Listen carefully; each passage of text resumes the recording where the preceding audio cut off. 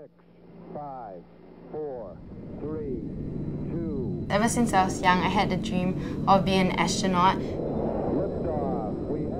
I remember the first time I flew at iFly Singapore, I felt a whole sense of total freedom.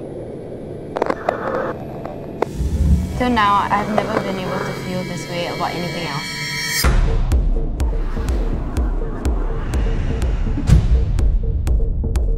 Physically, it can be tough. But the mental part is the hardest.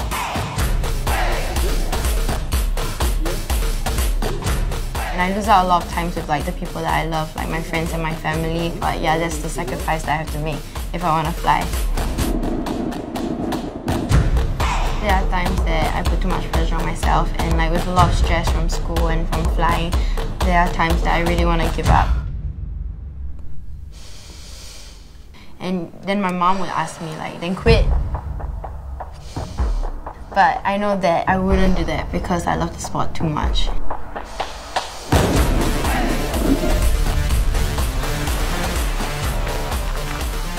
At the Wing Games in 2017, my grandfather at the time was critically ill.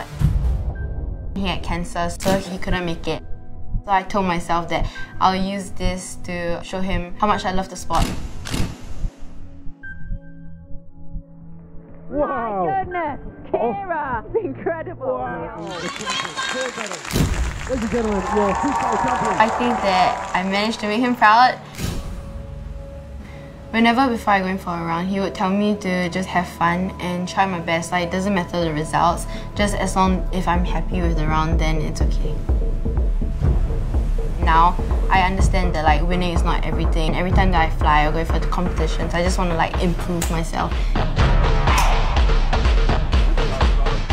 That is what I have in my mind before I step into the tunnel.